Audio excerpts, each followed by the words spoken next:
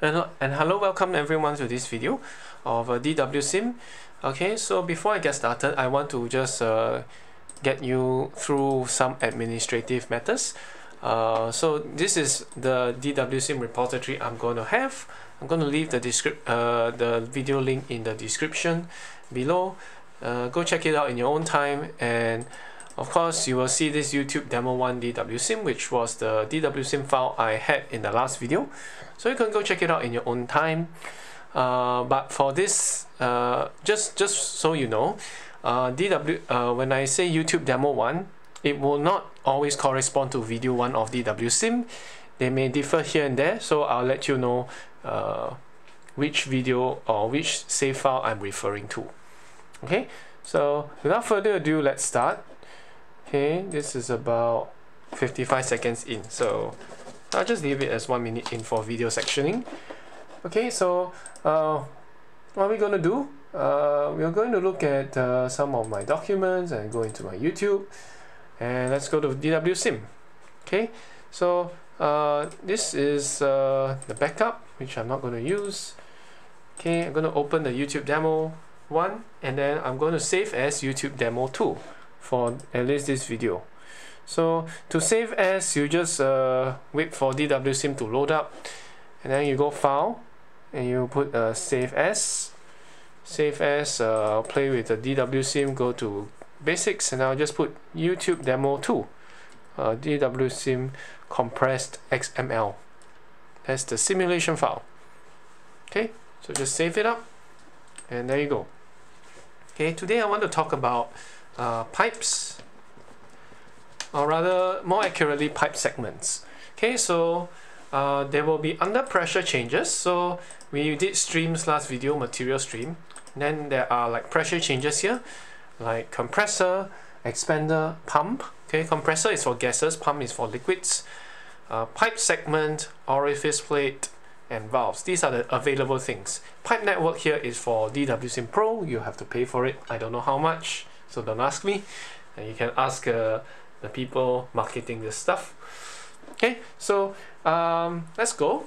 Let's explore what's inside pipe segments. So under pipe segment, if you just drag the pipe segment like so, you will see this pipe 01 showing up, and then you will be able to see under pipe segment, the drop down menu, you will have general info for which you can edit the name here. So I'll say I guess pump, I'll just call this pump outlet pipe.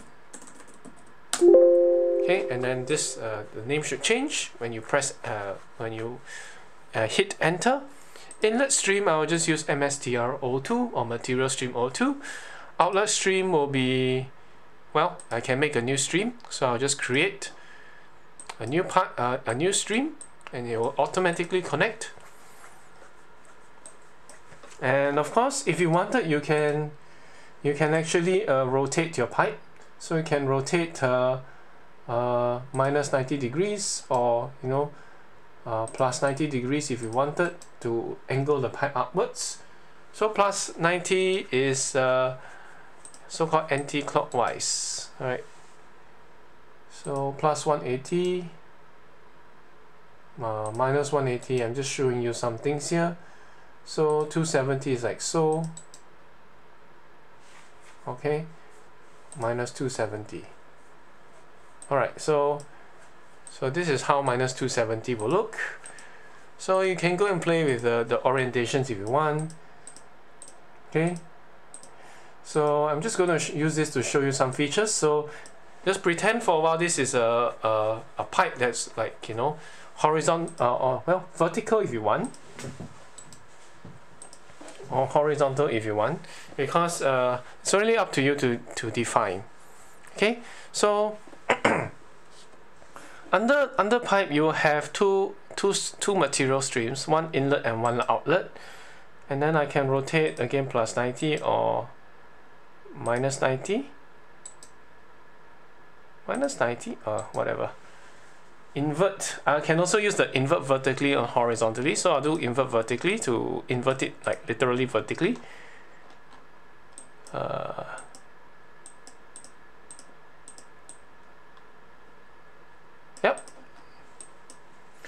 So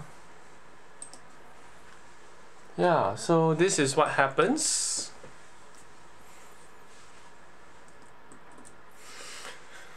So yeah, we can invert this vertically, and then this will be the material stream. Okay, of course you can actually solve the flow sheet, but then you will have an error. Okay, it says a pump outlet pipe has no energy stream associated with the pipe. So this thing actually needs another energy stream. Okay, so what is this energy stream for? Well, excuse me. Let me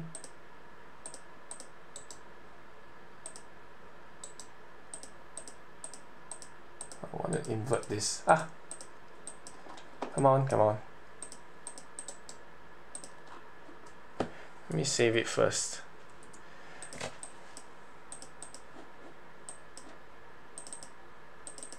Yeah, okay, there you go.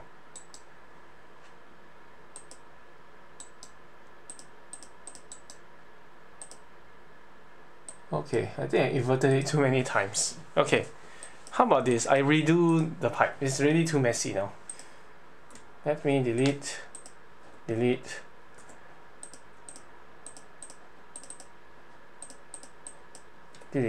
Yeah.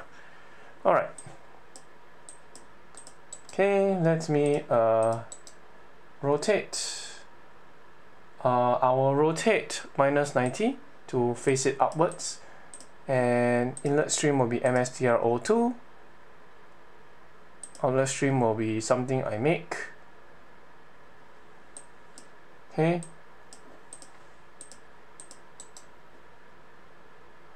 And if I want to rotate 180, that will make it okay.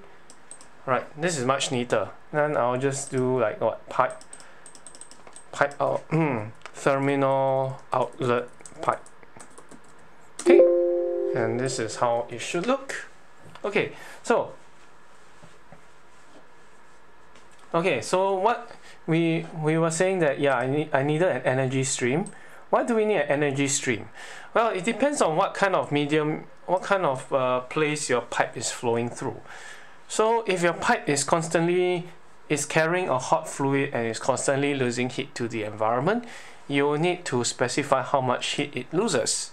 Okay, so this part will be quite interesting if you want to simulate a full pipe segment or a long pipe segment.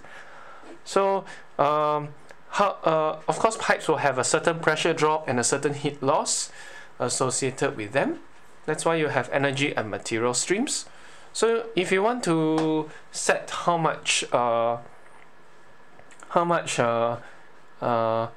pressure drop there is and how much temperature drop, okay, you go to calculation parameters. There are 3 tabs here, at least in the 2022 version. One is called general, and it will tell you what calculation mode it uses to specify the pressure or the temperature drop. So there are 3 calculation modes. One is to specify the length and hydraulic profile. Second is to specify the outlet pressure. Third is to specify the outlet temperature. Of course, there are lots of things over here. Yeah, outlet temperature, outlet pressure. There's a pressure drop correlation which you can look at. If you can look for more information here. All right, they will actually link you to some useful things. Excuse me, I was about to sneeze, and yeah, pardon me for that. So I have to kind of fast forward the recording. Okay, so this is the Bax-Embryo correlation. You can go and read more about it. There's lots of correlations you can use. Okay, so I'm going to close this. Here are the temperature and pressure tolerances, I guess for convergence, meaning to say when you solve for the pressure drop and temperature drop, I think the what do you call that? The calculations are iterative in nature. So that means they will loop through the calculation algorithms several times, and then when the results are within 0.01 Kelvin or 100 pascals of each other, then you'll stop. Okay, you'll also be able to select the properties package, which by default is our cool props package. So I'm not going to do anything there. There's an emulsion effect thing here, which I'm not going to do because we are only talking about phenol, which is a mixture of biphenyl and diphenyl oxide. So those will not form emulsions, I think, because they're pretty organic compounds, not too polar in nature. Okay, so what we have here are the hydraulic profiles. There'll be segments here. You can have a segment 1. So what is all this segment and everything, you know? Okay, so if you take a look at this segment, this is the segment 1, I guess. Okay, and you can add sections as well to the pipe, or you can delete them using the minus. But let's go with the chill stuff first. So pipes can be segmented into many different parts. So you know, pipes they can be horizontal, okay, they can be vertical, they can they have bends in them or whatever. So you can have multiple pipe segments within this pipe segment thing here. So that can show you that hydraulic profile. Okay, that can show you that hydraulic profile. Okay, there are lots of things you can play with here. One is whether it's a straight tube. Okay, this pipe segment can be a straight tube, elbow 90 degrees, elbow 45 degrees. Okay, the angle valve, butterfly valve, ball valve, gate valve, globe valve, lift track valve. Well, there's a lot of things done here. Puppet disc valve, check valve, tease. Okay, a quick reduction. Okay, means the pipe diameter changes. A border inlet, normal inlet. I'm not sure what a border inlet is. Quick expansion. Okay, means the pipe diameter changes. Instead of excuse me. I think I need some water. Hold on. I will be back. I'll fast forward. Okay, so anyway, let's continue taking a look at the types. Quick expansion, a 90-degree bend. What's the difference between a 90-degree bend and a 90-degree elbow? I have no idea here. Okay, but maybe let's see what a 90-degree elbow will do. Okay, it will just ask you to specify the inlet diameter. Okay, 180-degree elbow, nothing's there. Okay, I don't know. Okay, normal reduction 2 to 1. There's a border exit, normal exit, and a fixed delta P. Okay, fixed delta P. I think it means that you have a fixed pressure drop, but well, for fixed pressure drop, it's sort of better to use a valve. It makes more sense to me, at least. But yeah, the option is there. I don't know how to use it now, but straight tube I think should be quite straightforward, if you know what I mean. Okay, pardon the joke. Okay, so we have increments here, which I suppose they'll tell you how many nodes there are in your calculation. You should be able to see the view over here, what your profile is like. Okay. So what are you able to define with a straight tube? Okay, you can define a length. Maybe the tube is 1 meter long. Elevation, maybe 1 meter long or so. That means it's literally straight up. Okay, external diameter. Okay, let's give it 0.1. Internal diameter 0.05. So it's a thick pipe.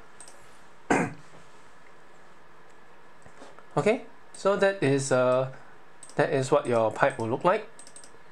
Okay, then maybe save, and you should be able to look at the view once the whole thing calculates. You can do a soft flow sheet. Hopefully it will work. Okay, it says error, hydraulic profile of pipe is not set. Okay, so maybe I just put 1. Let me try again. Hydraulic profile of pipe is not set. Okay, let me check this out. Anyway, before I start off debug everything, let me go through the other things first. Okay, you will have a selection of materials you have here, like raw steel, carbon steel, cast iron, stainless steel, PVC, all of this. What's the point of that? Okay, there are two things that you kind of have. One is the rugosity, which is, I guess, surface roughness. You can actually check it out in Paris Chemical Engineering Handbook. And of course, the thermal conductivity of the thing, and that will actually help you to do heat transfer calculations. So I'll just say you use a PVC pipe. Okay, and thermal conductivity here, of course, is temperature dependent. It's quite interesting. You see that? And then, of course, last thing is thermal profile. Okay, what's thermal profile?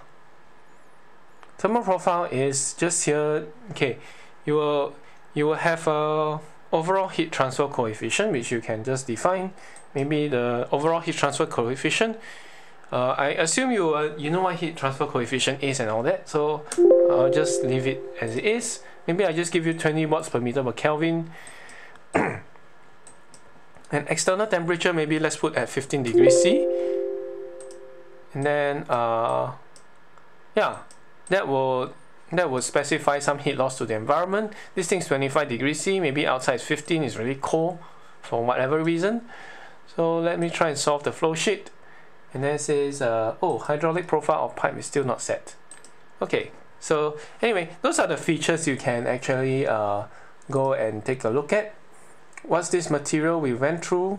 What are some of the thermal profile we went through? Of course, you can define some ways of heat loss. You can define the overall heat transfer coefficient. You can, of course, define the heat exchange. That's the very manual way of doing it. Or you can estimate overall heat transfer coefficient. And what that does, in addition to all your piping things over here, alright, what that does is this. You can include the pipe walls, internal heat transfer coefficient. You can even simulate some insulation on that. So there is that nice there's that nice thing you can try. There's a lot of customizability there. Okay, and of course the outside, for the outside of the pipe, you can say it is air, water, gravel, stones, dry soil, and moist soil. It's very interesting selection you have there. So you can go and check this out in your own time, but we can go for the most simple of them.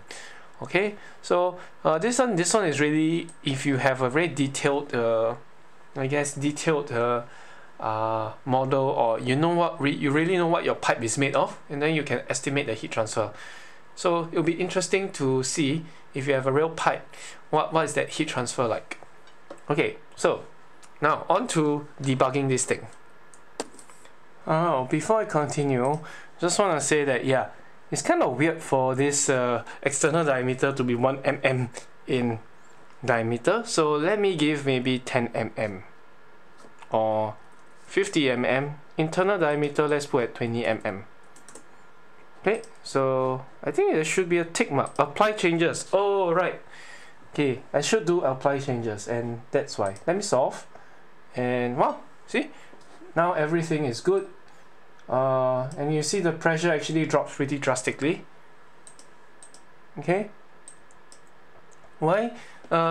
Reason is that this pipe is actually literally going upwards. As you can see, this is a vertical pipe. If I change the elevation, maybe 0.2 meter, for example. Okay, so whenever it says status is modified, make sure to apply the changes with this check mark. If not, you'll get the error that I had just now. And you can see the pressure thing actually changes a lot. Okay, so now if you want this terminal pump to give it a bit more kick, so maybe let's put 1000 so that this thing can actually pump the thing upwards. Solve the flow sheet. If not, 101E5 would also be okay. 100,000. Oh, see. So this is a 1 atmosphere level pump. Okay, so you can see that we have 2 kilopascal. Okay, this thing is actually going to about 2 atmospheres. All right, of pressure. The flow rate is of course 800 kg per hour.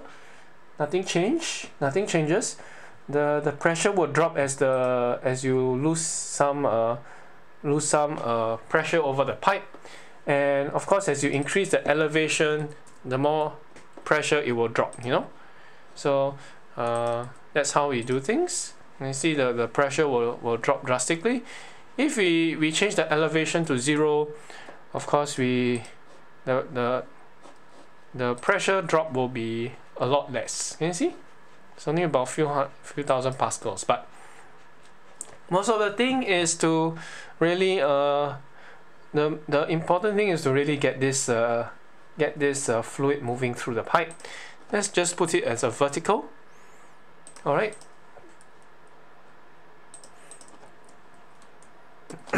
And okay, as of now I don't know what this increments thing is. Okay, I'm learning and I make videos as I learn. That is always the style of this channel. So if that really becomes important, maybe I'll make an update video, but as of now I don't really know. You can see over here, very interestingly, the horizontal distance versus or length versus elevation is like so, or horizontal distance versus elevation is also like so.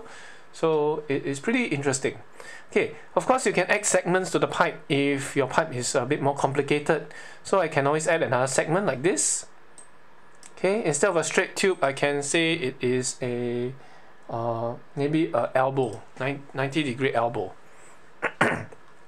So what does 90-degree elbow do? It will just cause the pipe to lose pressure. So alright, I want to change the raw steel to PVC. Sorry, kind of forgot about that.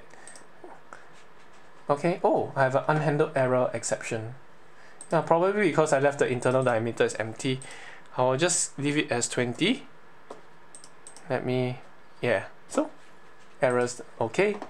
So yeah, that will be a next segment of the pipe. Then maybe I can actually put one more straight tube, not raw steel. I will put it as PVC again. Maybe I have 1 meter length, 0 elevation, because this maybe the elbow is to flip it from vertical to horizontal. External diameter 50, internal diameter 20. Okay, 20. Then just click OK. Okay, and then solve. And then if you take a look at the profile, it is like that. So it will go up all the way first and then it will go straight.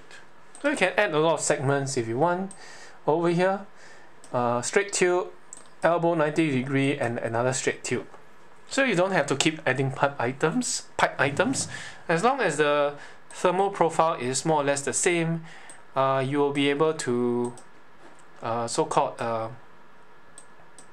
you'll be able to estimate some heat loss. If your pipe's longer, of course you lose more heat because there's more surface area. But that's what there is to pipes. You can do pressure drops quite nicely there. You can of course, okay, anyway, I want to play this. Okay, so external temperature, we'll of course leave it as 15. We can always change it in the future. Okay, I'll include pipe walls, include internal heat transfer coefficient. I'll just include everything. Yeah, fiberglass, or maybe polyurethane foam. Oh, is it polyurethane foam asphalt, concrete asphalt, foam PVC, fiberglass. Leave it as a foam. Maybe the thickness I'll give is about, give or take, it's a few cm, maybe 2 cm, yeah, 30, 25 mm. Include external heat transfer coefficient. So this is very interesting. Velocity of air. Okay, so include external heat transfer coefficient. So air can be blowing over the pipe. You can estimate its velocity maybe 0.5 meters per second, constant. And I wonder if there's an apply, but I'll just click enter and I'll try to solve the flow sheet. Okay, so interestingly enough, the thing actually heats up a little bit. Why? Because you are losing, you can see the temperature before and after. yeah, it's a lot. It's actually about the same, because terminal pump actually adds some heat to this fluid. It's not 100% efficient. You can actually change the efficiency of the terminal pump here, efficiency in percent, and yeah, this what do you call that? This flow will be solved as such. Of course, when you add insulation, you can see that it loses a lot less heat. So if I change to the overall heat transfer coefficient model, 20 watts per meter square per Kelvin, and I use that, and you can see it loses a lot of heat, which may or may not be desirable. But if I do the estimate heat transfer coefficient, and then I put insulation on this thing, it loses a lot less heat. Okay, that's just some nice features to explore. Okay, so thanks for watching. I'll see you guys next time. Of course, I will save this as YouTube demo too. You can check it out on the GitHub, on my GitHub. Okay, see you.